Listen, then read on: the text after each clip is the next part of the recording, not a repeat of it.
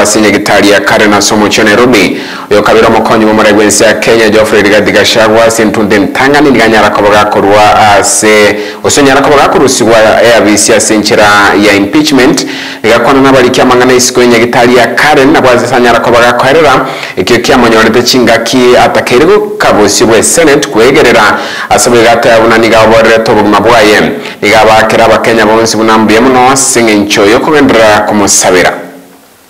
I stabilized. He did tell me that had I been late for another 20 minutes, we'll be talking a different story today. He didn't want to thank Dr. Gachagua and his team of doctors and paramedics and the nurses. They have really taken very good care of me. And he would have wanted me to stay a bit longer for further observation. But I've requested that he allows me to go home, and he thinks I'm quite stable, to go home where he can look after me when from home. In any case, my home is not far away from here, and if there is any problem, I should be able to get back here. But as we speak, I'm okay, a little bit weak, but I feel better.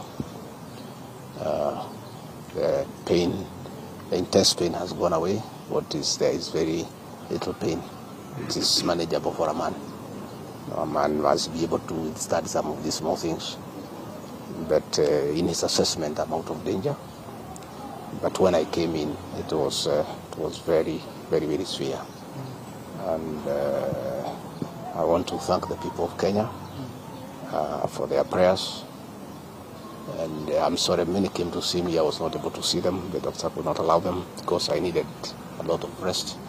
And I was at a very serious observation by a team of doctors and nurses. And therefore I was not able to receive visitors. And I want to thank those who took their time to come and visit me.